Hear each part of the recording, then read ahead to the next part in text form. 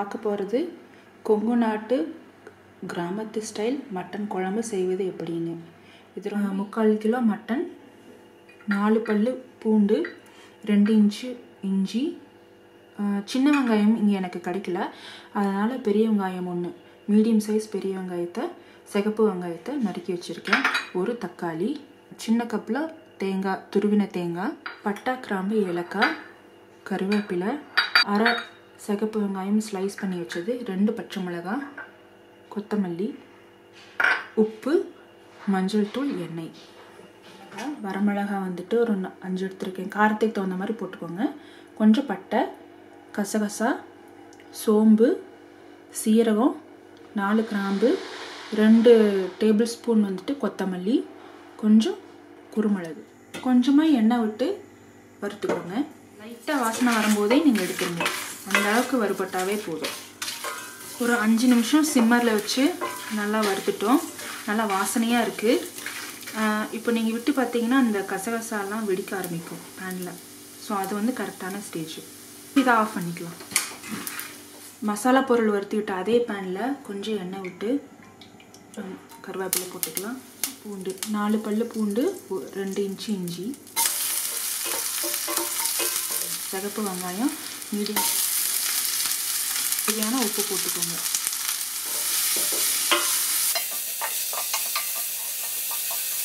சின்ன கப்பு அளவுக்கு தேங்காய், துருவின தேங்காய், அந்த தேங்காய் கொஞ்சம் வறுபடுற அளவுக்கு வதக்கிக்கோங்க. என்னோட பாட்டி, என்னோட அவ்வாலாம் வந்து கிராமத்து ஸ்டைலில் தான் சமைப்பாங்க. வந்துட்டு மிக்சியெல்லாம் யூஸ் பண்ண மாட்டாங்க அந்த காலத்தில். நானே பார்த்துருக்கேன், எங்கள் பாட்டி ஆட்டுக்கல்லில் வச்சு மசாலா அரைப்பாங்க. எல்லா பேரும் பேத்திகளுக்கும் மட்டன் குழம்பு செஞ்சு தருவாங்க. பட் இந்த ஆட்டுக்கல்லில் அம்மிக்கல்லில் அரைச்சி செஞ்ச மசாலா செஞ்ச குழம்பு வந்துட்டு அதோட டேஸ்ட்டே தனி. சரி, நம்ம இப்போ இதை ஆற வச்சுட்டு நம்ம இப்போ மிக்சியில் அரைச்சிப்போம். நல்லா மணமாக இருக்குது. அரைச்ச அப்புறம் இதே ஜாரில் நம்ம வதக்கி வச்சுக்கிட்ட வெங்காயம், இஞ்சி, பூண்டு, தேங்காவை விழுதாக அரைச்சிப்போம். வறுத்த மசாலாவும் நம்ம வதக்கின வெங்காயத்தையும் அரைச்சாச்சு. எங்கள் பாட்டி வந்து அம்மிக்கல்ல ஆட்டாங்கல்ல அரைக்கும்போது என்ன பதம்னு சொல்லுவாங்களா, மைய மாதிரி அரைச்சிக்கணும் மசாலா, அப்போ தான் நல்லாயிருக்கும் அப்படிம்பாங்க. ஸோ இப்போ நம்ம மிக்சியில் மைய மாதிரி அரைச்சிட்டோம். இப்போ எண்ணெய் சூடாயிடுச்சு. பட்டை, கிராம்பு, ஏலக்காய், கருவேப்பிலை, வெங்காயம், பச்சை மிளகாய் நல்லா வதக்கிக்கோங்க. இப்போ தக்காளி போட்டுடலாம். மட்டனுக்கு தேவையான உப்பு போட்டுருங்க.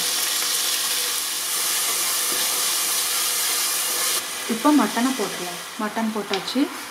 கொஞ்சம் மஞ்சள் தூள் போட்டுடலாம். நல்லா பரப்பி விட்டுக்கோங்க. இப்போ 5 நிமிஷம் ஆயிடுச்சு.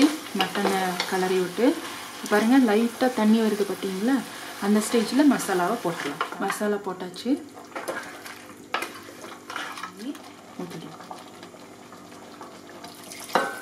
கலரி விட்டு குக்கரை மூடி வச்சுடுவோம். 7 விசில் வந்துடுச்சுன்னா குழம்பு ரெடி. நாங்கள் இப்போ 7 விசிலுக்கு அப்புறம் குக்கரை திறந்து பார்ப்போம். கமகமான்னு நல்லா வாசனையாக இருக்குது, மசாலா வாசனை, மட்டன் குழம்பு. நம்ம கொத்தமல்லி தழை கொஞ்சம் தூவி வைக்கலாம். பாருங்கள், கொங்கு நாட்டு கிராமத்து ஸ்டைல் மட்டன் குழம்பு ரெடி. கொத்தமல்லி தூள், மிளகாத்தூளை போட்டு சமைச்ச நீங்கள் குழம்பு வாசனைக்கும் எல்லா மசாலாவும் அரைச்சி நம்ம செஞ்சோம் இல்லைங்களா, அந்த குழம்போட வாசனைக்கும் நிறைய வித்தியாசம். இது நல்லா கமகமான நல்ல வாசனையாக இருக்குது. நீங்கள் ட்ரை பண்ணி பார்த்துட்டு எப்படி வந்திருக்குன்னு சொல்லுங்கள். கண்டிப்பாக எல்லாருக்கும் ரொம்ப பிடிக்கும். ரொம்ப நன்றி. நம்ம அடுத்த வீடியோவில் பார்ப்போம்.